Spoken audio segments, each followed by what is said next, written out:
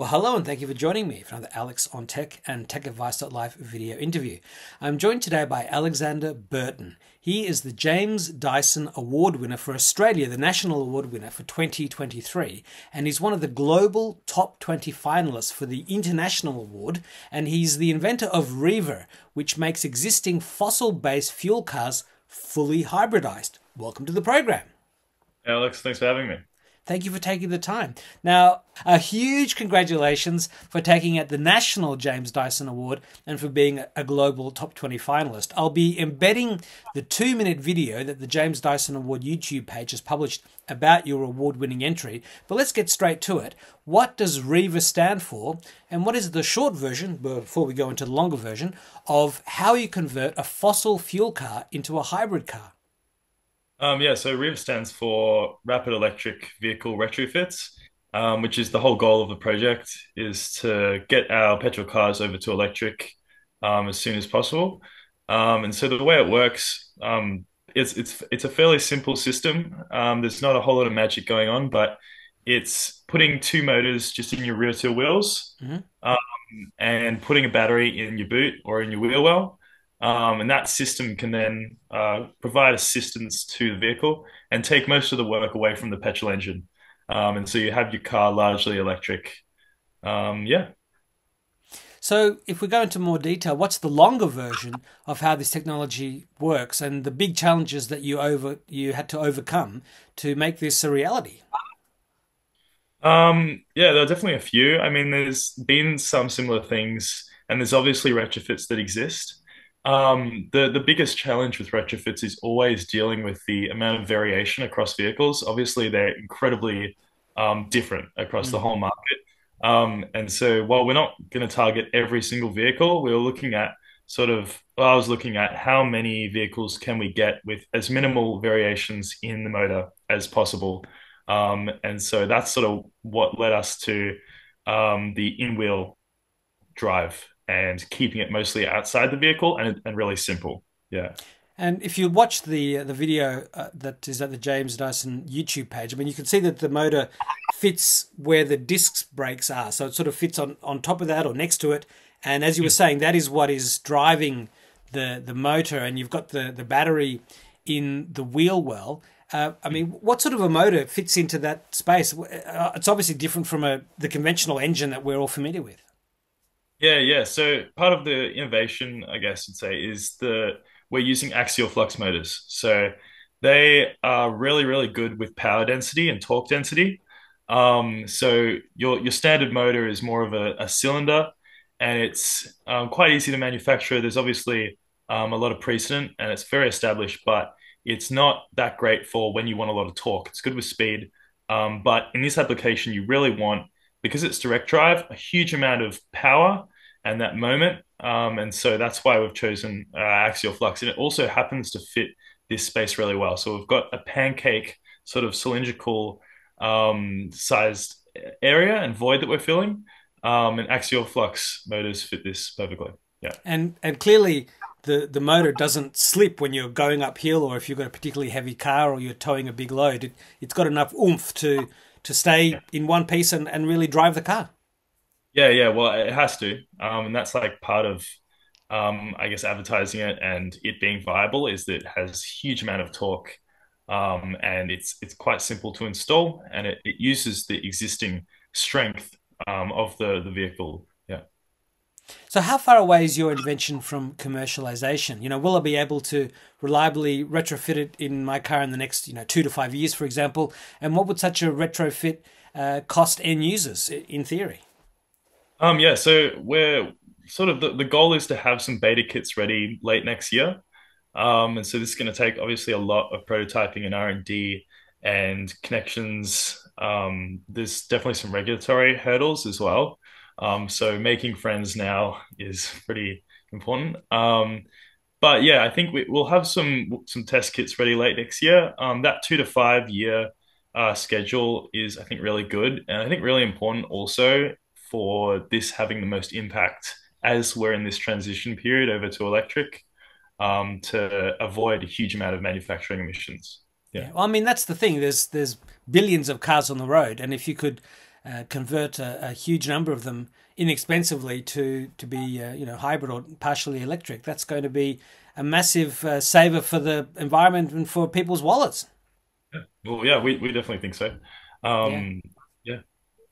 So how much petrol or diesel could users expect to save per tank? Or I guess another way of asking is how many extra kilometers per tank do you think an everyday user would expect to drive once this technology is installed? Yeah, so the main goal is extending the mileage of the vehicle, particularly in the commuting range. That's where you'll get the most bang for your buck with your investment in terms of batteries, controllers, and everything. So within a sort of 100, 150 kilometer range, we hope to be able to get mileage of like 1 liter per 100 kilometers. Really, all your petrol engine's doing is just keeping the systems of the car happy, but the electric motor is going to do most of the work, regeneration, acceleration, and just cruising. Yeah. And how often would you have to charge the battery, or is it just being continuously charged by the fact that the petrol motor is running and you've got that brake regeneration and those technologies? So it is a plug-in kit. So you would be charging it, and just putting in, ideally renewable energy into the vehicle. And that's what'll get you that huge range and mileage. Yeah. And how long would it take to recharge in theory? Depends what you're charging it off. We've obviously got a lot of fast chargers coming out that would fill this battery up in 10 minutes. But if you just offer a standard outlet, that'll be doing, 3 kilowatts. So do the math, I think it's like 5 hours. So overnight. Yeah. Sure, yeah. But I mean, in theory, it's roughly equivalent to what an electric car might be, depending on its battery capacity. Yeah, definitely. And you're really just charging it up as much as you've drained it. So it Yeah. could be a lot shorter.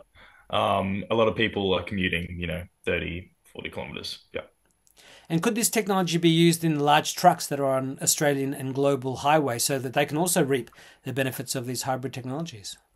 Oh yeah, I mean that'd be a really, really awesome application for this. There's obviously like Australia's super reliant on trucks and everything for all our freight. And there's not really any plan in place to electrify them at the moment. So this would be an awesome application. The kit would definitely need some modifications, and I think we'd need to look at trucks in isolation. But yeah, super cool application, fleets as well. Yeah, really cool to retrofit.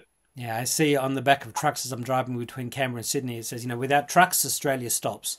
So, Really? and Yeah. you can easily spend a couple hundred grand on a new truck, but I mean, a retrofit would be, vastly cheaper. So, what Yeah. actually drew you into engineering and invention? Um, oh, it's hard to say. I think partly it was my dad showing me like when I was like 5, like a water. There's this whole community with water rockets, and that was super super cool. And I think that got me tinkering super young. And it's a really great space to be in, the whole maker space. And I think I'm also a fairly technical sort of person. I'm drawn to the technical problems and solving them. So I think that got me into it, and then it was like this is what I want to do. Yeah. And so, how did you come up with the idea to create your own hybridization kit? Well, it just started off with us wanting to retrofit the car. Petrol prices are super high. We want to be a bit nicer to the planet, and our car's aging. So like maintenance is getting more expensive. So it's like the main thing at the moment, main option is buying an EV, but that's like a 40, $50,000 adventure. And retrofits are the same, if not more. But in theory, retrofits make way more sense because you're just reusing most of what's there. So that was sort of sent me down the path of doing it myself. And then it was like, how can we do this quickly and cheaply and somehow incorporate the new emerging axial flux technologies? And that's sort of how I got here. And so, how did you hear about the James Dyson Awards? So I actually heard it through uni. I've been working on this project for a few years, but around 7 months ago, I sort of heard about it and I was like, oh, that can work.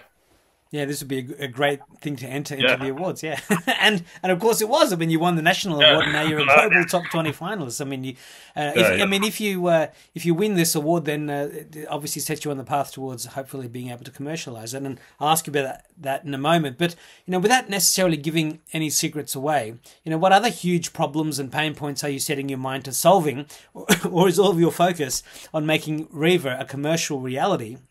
Whether you win the global James Dyson Award or not, after having won this national award. Yeah, yeah. I mean, look, there's so many things in sustainability that I think are challenges that are really interesting and intriguing to solve. Like there's storage issues, there's generation issues. So I think that's where like a huge amount of engineering stuff's going to go to, and I'm interested in all of that. But I think the focus is obviously going to be on Reva for the foreseeable future and getting that to this commercially viable standpoint. So yeah, I think that's mostly going to be the focus. The pain points are definitely going to be, I think, regulatory. Most of the challenges will be engineering and R&D. Yeah. And what sort of batteries are you using at the moment? Presumably some form of lithium ion. Yeah, yeah. So we're looking at Life PO4, which is sort of like lithium ion, but it's quite nice because it's got a much longer endurance and safety than lithium ion. So those are the two main issues with like your current sort of Tesla packs and stuff is that they sort of wear out so quite quickly, Yeah. um, and they are quite dangerous as well. So it was like we'd like to avoid that from the outset. Yeah. Yeah, well, we've been hearing a lot about lithium-ion battery fires. In fact, one other video interview that I've done is with a gentleman called Charlie Welch, and Mm. he's got a company called ZapBat, ZAPBATT. If you do a Yeah. search for ZapBat, Charlie Welch, and then my name on YouTube, or you just look at techadvice.life, you'll see that I've done a video interview with him, and his technology uses something called lithium titanate, which has over 15,000 charge cycle, so 25-year lifespan. It's been used by NASA and the military for years. If you damage it, it does not have a runaway thermal explosion. It recharges to full in about 20 minutes. And it's a bit more expensive than current technologies, but obviously they're scaling it up with people like, well, they're scaling it, and that's going to bring the price down. And they've got Toshiba as a partner. So definitely that would be something that could make your invention even better. Oh yeah, I mean, like I think battery, we're going to see a lot of innovations in battery technology because there's obviously Yeah. like so much demand for it, and it's such a kind of bottleneck for so many things at the moment. So I think that'll be super super cool to see, and the price coming down and everything. Yeah, I Yeah. mean, even with Life PO4, like we've seen that I think reduce in price over the last 2 decades, 1 decade, like down to a tenth its original price, Yeah. and so like if it can keeps that trajectory, then that's awesome. Yeah. Yeah, absolutely, absolutely. So, will Reaver be a commercial company anytime soon that we can invest in? Yep, that's the plan. So we're just in the process now of setting up a company and shares and maybe doing some crowdfunding as well. That's all really cool. And I've had people messaging me sort of saying like they're very interested. So Yeah. I've had a lot of people through the site.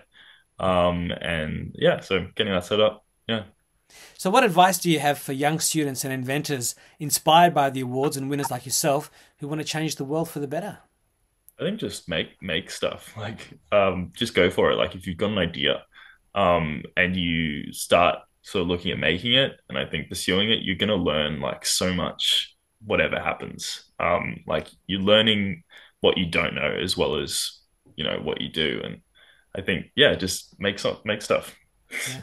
Yeah. Get that. Well, as they say, there's never a perfect time. The perfect time to start is now. Yeah, just do it. Go for it, yeah. And I know you mentioned a couple of obstacles before, but were there any other obstacles that you want to share and any other pro tips for beginners? Mm. Like we're starting up the Revit project.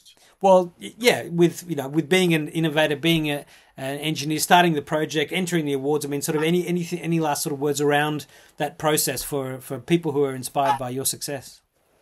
Yeah, I mean, I think the key is to find something that you're interested in and really motivated to pursue.